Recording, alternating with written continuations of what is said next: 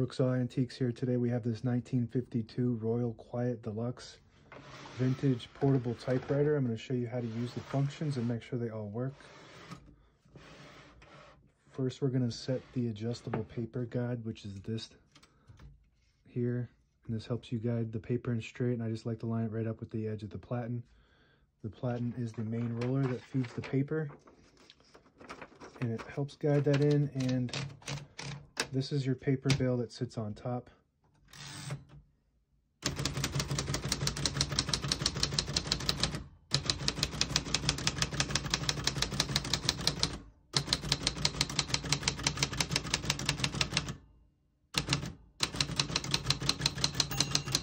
Once you get to the end of the margin, you hit this line space, gets you back to the beginning, and skips 1, 2, or 3.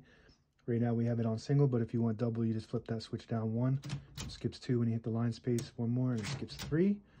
That works good. We're going to keep it on single for now and finish typing. As you can see, all the keys type nice and none of them skip or stick. I'll type a sentence on the next line.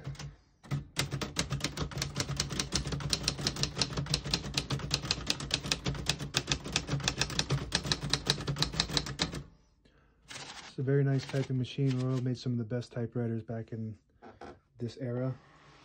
Made in the USA. Let me show you how to use the magic margins. So right now the margins are right at the beginning and the end of the page, but if you wanted your right margin closer to the middle, you just hit this right button and it sends the margin magically to that spot. And if you want to push it towards the edge, you hold the carriage release, which is behind the knob here, and the magic margin at the same time, and it'll allow you to push it all the way out to the end. Same concept with the left side. Say I want it closer to the middle, I just hit this left button here and it sends that to that spot. And if you want it closer to the edge, you hold the carriage release and the magic margin at the same time. And there you go, you have your margins set all the way in the end. There's a shift on each side and a shift lock on the left side. To clear that, you just hit the shift button again.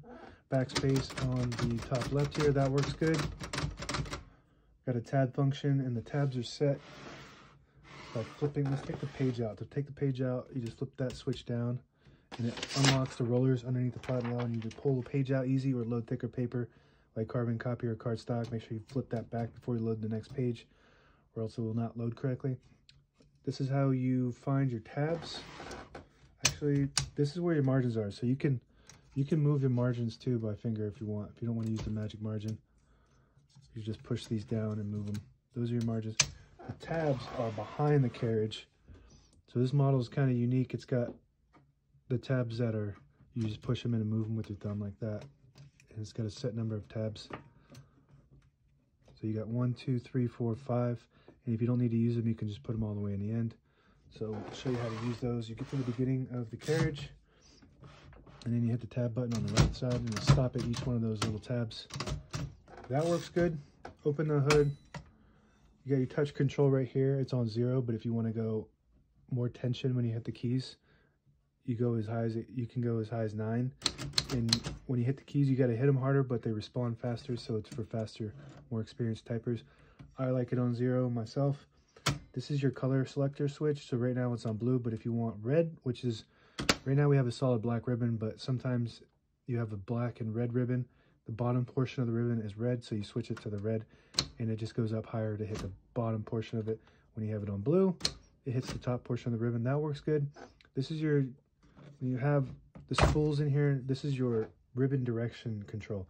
So it's pulling to the right when you type clockwise, and if you want it to pull to the left, counterclockwise, you just flip that switch right there. So we're going to keep it pulling to the right because all the brand new ribbon is loaded on the left side. This has a spring catch on it, so that's how you close that. Here's your carriage release behind the knob here. And that's your magic margin button. And this is the carriage release on this side right behind the knob. And it has this lever here on the left side. If you pull that down all the way, it'll disable the spacing when you turn the knob. Push it back, and each one of those clicks is a space, and it also has the same concept when you push in this button. Kind of like a faster way to disable the spacing. And what that does is allows you to get to a specific spot on the page without having to deal with the clicks, each one of those clicks. And that's about it. Now available on eBay or Etsy. Search Brooksaw Antiques.